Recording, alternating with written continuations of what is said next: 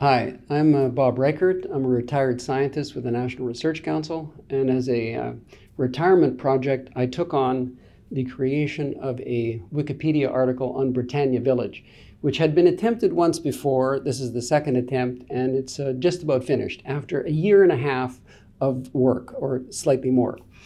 So tomorrow I give a talk on the use of an alternative to the pushpin maps that are extensively used in Wikipedia. And what a pushpin map is it's a label, and it's a red little marker that you typically would stick into a bristle board, and that shows where where Britannia Village is. Now, I've come up with a new map to substitute the pushpin map. And what that is based on a photograph that was taken by the National Air Photo Library in 1968. So it brings in a historical aspect. And this map is used in the neighborhood infobox. Every one of us lives in a neighborhood. There's an infobox with a few highlights of the neighborhood, maybe a couple of photographs that shows who your member of parliament is, that kind of thing. So the photo itself, I bought it for $43 from the National Air Photo Library. They gave me a license after much negotiation, a share-alike 4.0 license to be able to publish it in Wikipedia. So if you go to the article, it's draft:"Britannia Village, Ottawa.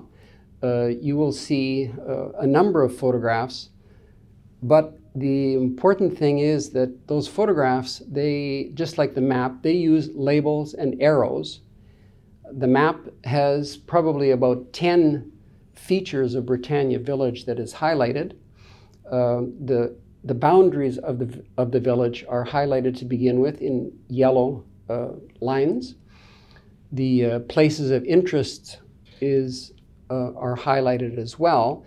And those places of interest are in fact talked about in the article. It's got visual appeal.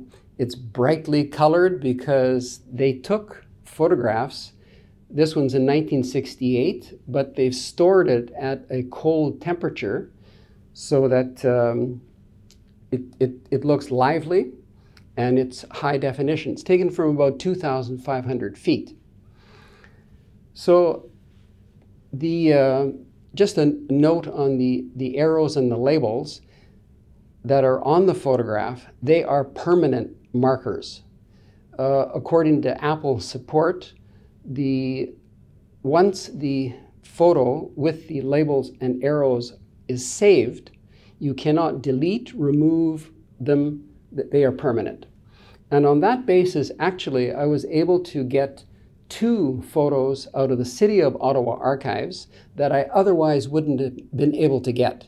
They gave me permission for the labeled photo, not the original one. They want to try to make money on the original one, but the labeled one, I was able to get permission from them to publish it in Wikipedia after about 4 months of negotiation with them. It was tough slugging. So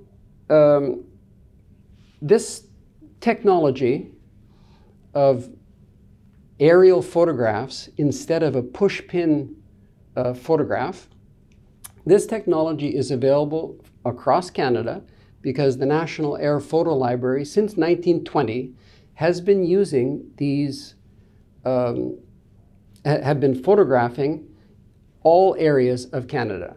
So other neighborhoods have the potential to use one of the photographs from the National Air Photo Library for their neighborhood info box. Thank you. Thanks, Bob. I think you covered it, actually. Yeah? Yes. Do you have any questions? I know this stuff. Let me see. I don't know if there's a nice way to ask why it is that copyright needs to be negotiated. I think if you're not a Wikipedian, you might wonder why you can't just get the photo from the archives. I'm negotiating with the archive to begin with. recognizing that the principle of Wikipedia is that these photos are going to be distributed worldwide and can even be used for commercial purposes. Well, this goes against the archives, the principle of the archives. They would like to make some money off of those photographs.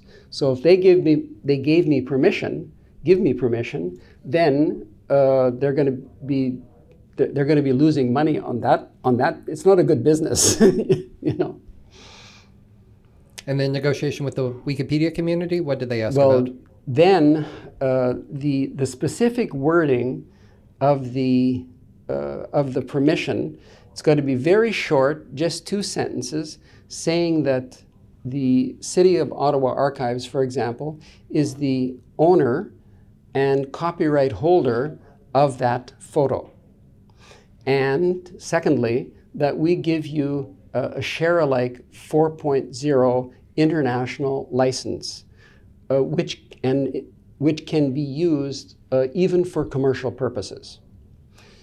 So that's the difficulty. It's a difficulty that many other Wikipedia editors negotiating yes. with their city archives have and faced. I must say that I appreciate the high standards of Wikipedia with regard to this intellectual property issue. I have weathered through it. I don't think that too many people can weather through the long time. I'm retired, so I've got the time to fight this. But most people don't have that kind of time, and that's why they prefer the pushpin maps, because they just take seconds to load up. I appreciate your patience. You're not the only one who's gone through this. Okay. I have high hopes for the next generation that someday they'll get easier access to photos of their neighborhoods. And more appealing photos. Yes. Thanks for contributing to the precedent. Okay, it's been a pleasure. Thanks, Bob. Thank you.